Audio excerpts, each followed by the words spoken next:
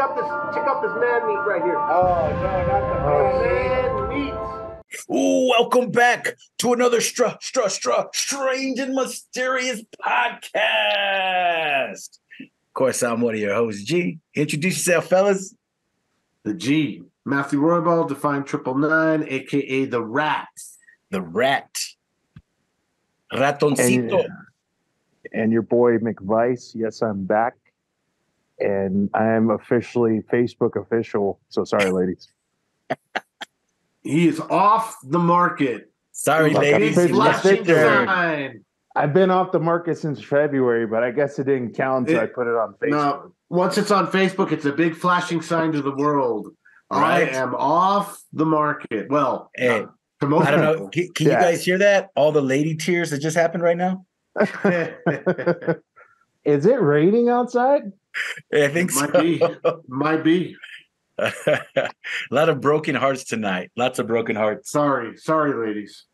So tonight we have a really cool, interesting account. This talks about Operation Serpo. McVice, have you ever heard of Operation Serpo? I don't think I have. No, Operation Dark Night or Crystal Night, I think it is. Crystal Night. That one rings more of a bell. That one's more of a bell.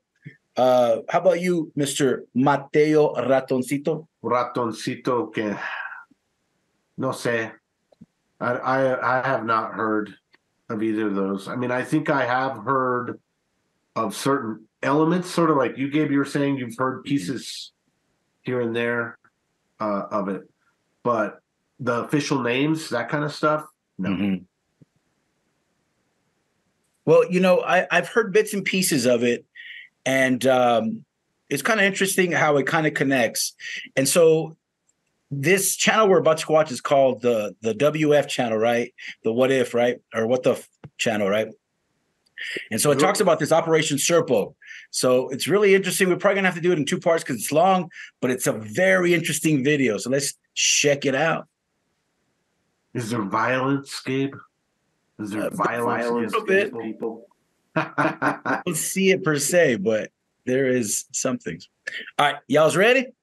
I'm ready. Mm-hmm. All right, let's do it. What if you were offered the opportunity to visit another planet? You'd get to experience the culture of an alien race, explore a new world, see and use technology that's 5,000 years ahead of ours. That's some bullshit. Would you do it? Well, before you answer, there are a few catches. You'll be gone at least 10 years, and when you return to Earth, all evidence of your existence will be erased. You have to start a new life with a new identity, forbidden to tell anyone about what you experienced. Now, would you do it? Well, in 1965, 12 astronauts were sent to an alien planet as part of a human-alien exchange program. 13 years later, they returned home. Well, most of them did. The mission commander wrote a 3,000-page report of everything the team experienced. First alien contact, the 40 light-year trip to the alien world, and everything that happened on the planet. This is the true story of Project Serpo. I like the music. When Colonel McKeever of the United States Air Force arrived at Fort Leavenworth, he was excited, but he didn't have much information. All he knew is that he was selected from hundreds of candidates to command the most important space mission in the history of the human race. That's quite a description. Naturally, he asked for details about the mission, but was told he would be briefed during training. McKeever did know the mission was going to be long, 10 years, plus almost a year for training and another year in quarantine at the end of the mission. So 12 years. What's up? I said Stargate SG-1. Oh, yeah, like the old school. That was a good series. Yeah, it's very Stargate. Yep. Yeah, very stargazy, right? Totally. Was away from home. It was 1965, so he wouldn't be back until the late 70s. Now, for most people, this would be difficult, but McKeever had no relatives, no wife, no kids, and very few friends. Lonely. His life was the Air Force. As far as he was concerned, he could leave for 12 years or 20. It was all the same to him. And that was a good thing because another condition of the mission is that he was to be sheep-dipped. Sheep-dipped? Well, sheep-dipped is an intelligence term used to describe identities that are made to disappear. All records, military, civilian, school records, Social Security, DMV, IRS, it's like you never existed. No, I wouldn't mind disappearing from the IRS. I understand that. Taxes are theft! Colonel McKeever parked his car. That fish is kind of tripping me out. Yeah, he's real interested in everything that's going on. Maybe he's the alien. I think that's a possible hypothesis. Hey, something's fishy over here. And was met by a young military police officer. After exchanging salutes, they walked in silence to an office building at the edge of the base. The outside of the building was nondescript, painted that gray, green, beige color that the military used for everything. Footage. The inside of the building was very different, though. As a colonel, McKeever had been in plenty of secure buildings, but nothing like this. Metal detectors, cameras everywhere, armed guards posted in every hallway. McKeever's escort motioned to an elevator. McKeever asked, "You're not coming with me?" The young man said no, he didn't have clearance. He saluted and the elevator doors closed. McKeever felt the elevator taking him several stories down. He noticed there were no buttons in the elevator, no indication of the number of floors. The elevator doors opened, and another young man was waiting. McKeever noticed his badge said Air Force Office of Special Investigations. As far as Colonel McKeever knew, OSI was a law enforcement agency. He had no idea what they would be doing here, but he knew not to ask. McKeever entered the briefing room, which looked like a classroom. There were 11 people seated. He saw 2 Army uniforms, 2 Navy, and the rest were Air Force. At the front of the room was another Air Force colonel that McKeever didn't recognize, who told him to take a seat. The other colonel said to the group, "What I'm about to show you is classified beyond top secret. There are fewer than 60 people in the world who know this information. If you repeat what you learn here today, you'll be charged with treason. Understood?" The group nodded slowly, clearly aware of the weight of the situation. The colonel pulled down a screen and called to someone to get the... What if you were a social butterfly and they told you that? And you're like, okay. And then you start drinking a little bit, start hanging with the fellas. You're like, hey, I got a story to tell. Yeah, especially if it's as juicy as a fucking alien. Be like, only 61 people, soon to be 62 people are going to know this. Like, yeah. Hey, at the local pub. Yeah. Right. The government fucked up if they did that. Hey, bartender, another round. Let's get it. That's probably why some of us wouldn't be chosen for this. No, I'm sure that they. The psychologists would be like this. They filter out social butterflies. Yeah. Trust me. Oh, yeah. In that process. Lights. On the screen, a black and white film began to play. The first few seconds were the typical warnings about unauthorized viewing and other disclaimers that Colonel McKeever had seen 1,000 times. The footage showed what appeared to be the desert at night, though it was hard to tell. The footage seemed to be 20 years old. Then a title came on the screen that McKeever didn't expect. It read, Roswell, New Mexico, 1947, First Contact. Interesting. The film lasted about an hour and left everyone in the room stunned. They had heard of Roswell and the supposed UFO crash. The Air Force said it was a weather balloon, and that explanation was good enough for McKeever. The film explained that the UFO crash in Roswell did happen, though technically the crash was in Corona, New Mexico. And 2 years later, in 1949, another UFO crashed nearby. Now, this was something McKeever didn't know. And there was footage of the Roswell recovery. At first, it was difficult to understand what he was looking at. It was clearly metal wreckage, but it could have been a plane for all McKeever knew. Then he saw it. Hiding behind a rock was an alien. It looked like aliens look in science fiction movies. Short. Wait a second. Is that Juan? Oh, shit. Oh, he's hurt. Hey, someone's his hungry. Arms up. Yeah. Look, he's giving us the middle fingers like fuck you, fool. humans. Pale skin, large head with huge black eyes, small nose and mouth. The military called this creature Extraterrestrial Biological Entity 1, or EBA-1. EBA-1 was the lone survivor of the crash. 5 other alien bodies were taken away. There was also footage of the 1949 crash. It was a similar craft, silver, saucer-shaped, and there were 6 bodies there and no survivors. EBA-1 was taken to the Air Force facility at Los Alamos, and according to the briefing, he stayed there until his death in 1952. The Air Force learned a great deal from EBA-1 in those 5 years.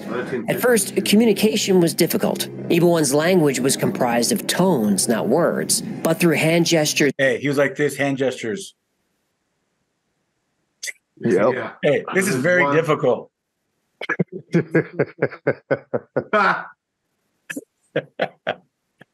And repetition, EBA-1 was able to communicate.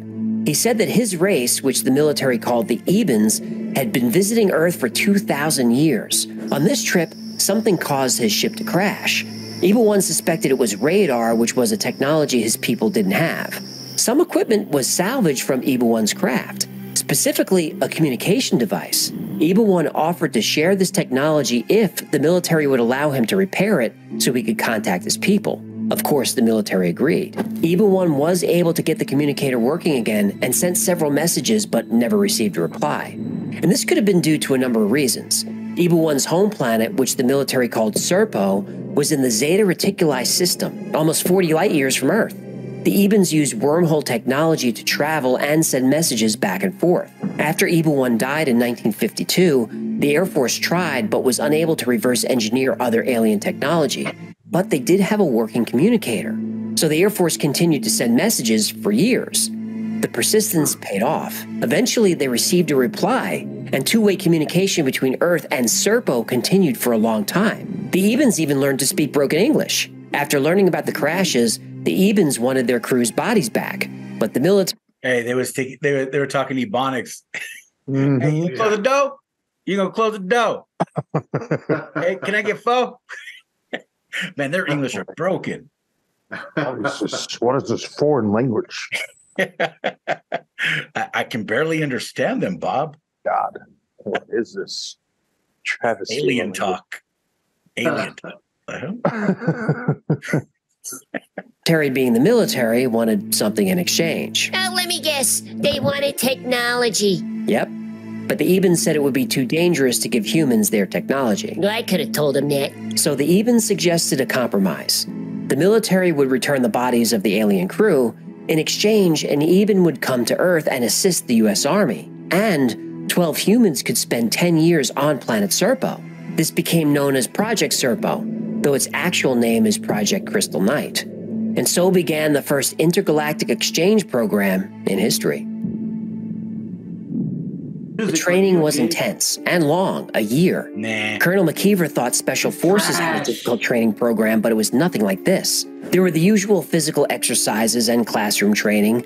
They trained in survival, escape and evasion techniques, weapons, explosives, and intelligence gathering. They also learned about Eben history and Eben biology. But there was aggressive and invasive psychological training and testing. McKeever remembered one unusually difficult exercise designed to test the team's ability to cope with isolation and confined spaces. Team members were buried 7 feet underground, one at a time, in a 7 by 5 foot box for 5 days. No lights, no way to communicate. Only a small air hole and food and water. Everybody passed the... Hey, I wonder if one of the tests were, so what if an Eben takes your cracker? What are you going to do? I can't take this shit anymore. I'm off He's my gonna mind, explode, motherfucker. right? You touch my cracker, we gonna have some problems, aliens. Yeah, how do chingasos work with aliens? Right? Hey, they're like, nah, he dead. this test, but some people really struggled with it. Oh, come on. 5 by 7 feet is a palace. Grow a pair. During training, McKeever got to know his team. There were scientists, linguists, pilots, 2 doctors, and a security officer. They all received general training and training geared toward their specialty. For example, the pilots were taught how to fly an Eben aircraft. This was surprisingly easy and apparently a lot of fun. The Ebens returned to Earth in 1964 to retrieve the bodies. This happened at Holloman Air Force Base in New Mexico, and there's actually footage of that landing. Roger, Roger. Stand by. Crash check. Run down. We'll have that for you.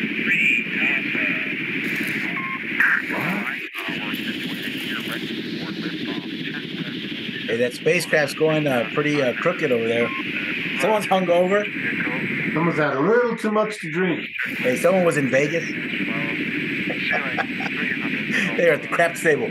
About a year later, in July 1965, the team traveled to Groom Lake, near Area 51, for the landing. At 6 a.m., the Eben ship landed. Several Ebens came out to meet the team of 12 and about 16 military officials. The human team was allowed to bring whatever they needed for the stay. They brought 40 tons of gear, including 10 motorcycles and 3 Jeeps. Everything was easily loaded using anti-gravity technology. Now, lucky for us, McKeever was ordered to keep a diary. Okay, we loaded everything and it fits, but we have to transfer all of it to the bigger ship once we get to the rendezvous point. really excited about this. No reservations by anyone. The training commander asked all members to make a final decision. The team all said go. We go.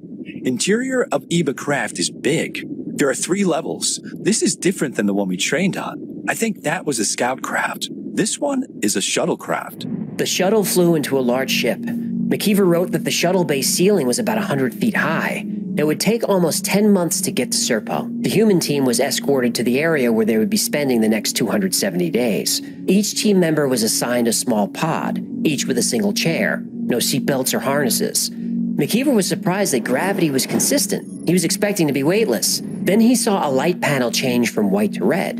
He assumed this meant they were moving. His eyes became blurry, the room started to spin, and then he blacked out. The journey was difficult. The human team spent a large part of 10 months sick. They would often become dizzy and sometimes physically ill. During one part of the journey, an even gave the humans a cloudy liquid that tasted like chalk, and a cookie or a biscuit. Hey, he's like, what is this, bro? I feel funny. And they're getting them all screwed up. Yeah, the one alien went, wait, don't take that. And you already drinking. Oh, what did I take? And the alien, the Eben, it's like, you just took the most alien acid I've ever seen anyone take. This human is down. Hell yeah. Yeah. See, even the Ebens were doing it big. That had no taste at all. But when they ate it, they felt better almost instantly. After a while, the human team was allowed to move around the ship. We were able to walk around the ship, but it's so large, it's difficult to understand how such a large ship can move so fast. 633 wants to see the engines. Our guide takes 4 of us to the engine room, or whatever they wish to call the room. It contains large, very large metal containers. They are in a circle, with the ends of each pointing into the center. Many pipes or some type of large tubes connects them. In the center of these containers is a copper-colored coil, or something looking like a coil. There's a bright light being shined from a point above into the center of the coil. We hear a very dull hum, but no major loud sounds. 661 thinks it is a negative matter versus positive matter system. One day, toward the end of the journey, McKeever got out of his pod and asked the assistant commander, team member 203, to round up the team. 203? Yep. Team members were now required to refer to each other by their number and not their name. Oh, because they were dipped in the sheep thing? Sheep dipped. So 203 rounds up the team, but there's a problem. One of the pilots, team member 308, is missing. McKeever asks what happened to 308. One of the Ebens says, Earthman not alive. Uh-oh. McKeever asks to see him. Overdose. Yeah. It hit him. But the Ebens say that's not possible. The security officer, team member 899, says, I'm going to get the guns. Part of the gear the human team brought included weapons. They were each issued a rifle. Hey, I love the fact that the first problem they have, go get the We strap. immediately go to guns. Go get the strap. Yeah, I don't know if that's the first choice. Hey, just start an intergalactic war. It's cool. Yeah, hey, we had to Had get our handguns. weapons, man. They also had grenades and C4 explosives. 899 begins to storm off when a female Eben who speaks very good English says, please, no guns. She explains that 308's body is in quarantine until they can figure out what happened. The Ebens allow the human doctors, 700 and 754, to examine the body. They determine 308 died from an embolism, but the Ebens want him to remain quarantined. McKeever agrees as long as 308 can be given a proper burial on Serpo. Not long after that, the humans are instructed to return to their pods and prepare for landing, which they do. There must be something about jumping in and out of a wormhole that's hard on human anatomy, because McKeever blacks out again. Boy, this guy really can't hold his wormhole. 6 hours later, his pod opens and his team walks to the door. Slowly, the door opens. The door opens and bright light washes into the craft. The team members were issued heavy-duty sunglasses, like those worn during nuclear bomb tests. They quickly put them on. The first thing McKeever noticed was the heat. He asked one of the scientists, team member 633, to check the temperature. 107 degrees Fahrenheit. The landscape is like barren. Roswell. There are hills in the distance, but no vegetation. Just soil and rock and blue sky above. McKeever thinks it looks like Arizona or New Mexico. One major difference, 2 suns in the sky. McKeever's report supposedly has several thousand photographs and even film. Unfortunately, these haven't been leaked, except for one photo, the two suns of Serpo. Serpo is in the Zeta Reticuli binary star system. Because of its two suns, Serpo is never in complete darkness. According to the report, Serpo has one main sun that the planet orbits, the second sun is farther away. A large number of Ebens have gathered for the arrival. They're all a little over 4 feet tall, and the human team can't really tell them apart unless they're wearing different clothing. A female... Wait a second, that's a little bit racist to the aliens? You can't tell them apart? Come on. Hey, what do the humans do? They go to different planets. They all look alike. They immediately racialize it. Hey, you racist bastards. Eben, who they designate Eba 2, introduces herself as translator and guide. The human team is escorted through an Eben village to where they'll be staying. And for a technologically advanced species, the way the Ebens live appears somewhat primitive. There are only about 650,000 Ebens on the planet who live in small communities. At the center of each community is a large tower about 300 feet high. On top of the tower is what looks like a mirror. The humans learn that this tower is how Ebens tell time. This was a difficult adjustment because the Eben day is 40 hours long, not 24. Damn. And with there never being darkness, it was hard. Can you imagine working that day? No, fuck 40 hours in a day? Holy shit. Yeah, that's basically like half. That's tough. That's a whole work week. Hey, the pay would have been nice though, but you'd be dead by the time you get to Wednesday. Yeah, that would be a tough thing to adjust to. What happened to 705? Oh, he's dead tired. He's dead tired. Yeah, to adapt their schedules. Even families were similar to Earth's, typically a female and a male with 2 children. Families were only allowed to have 2 children, and children were rarely seen. They mature very quickly and are isolated while they're young. The Eben homes were small domes that reminded the team of adobe houses in the Southwest. The humans finally arrive at their accommodations. EBA 2 leads us to a series of huts, looking like Adobe-style houses. There are 4. Behind them is an underground room or storage area. It is built into the ground, underground. We have to walk down a ramp. The doors look like military igloos that store our atomic bombs and Earth. All our gear taken off the spaceship is stored there. We walked down into this area. Very large room. Very cool. A lot cooler. We might have to sleep here. All our gear is there.